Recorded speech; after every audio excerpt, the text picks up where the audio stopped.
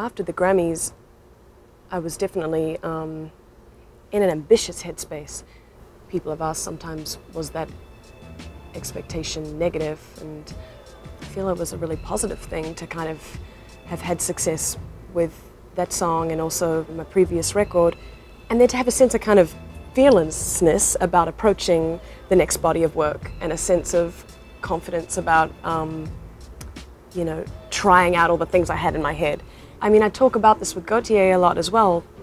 There's no desire for any of us to try to repeat a moment in time. Now it's colored by all these new circumstances and new experiences and new influences.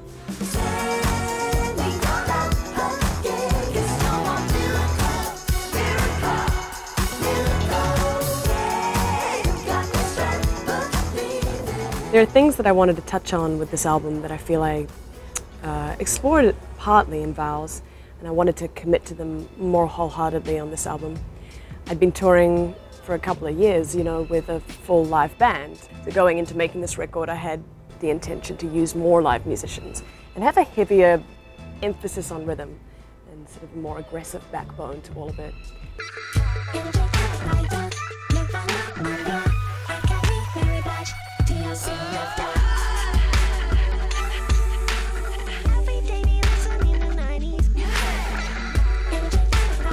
'90s music was a bit of a joke song to begin with, because I just wrote it with my band out in the country of Australia.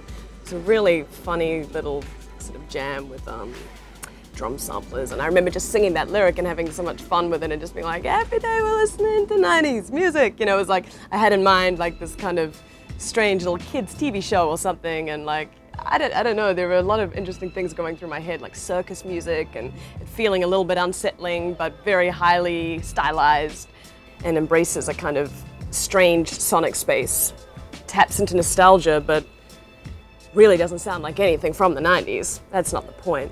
It's more about reliving those memories but through a kind of futurist perspective, you know, through a new set of eyes.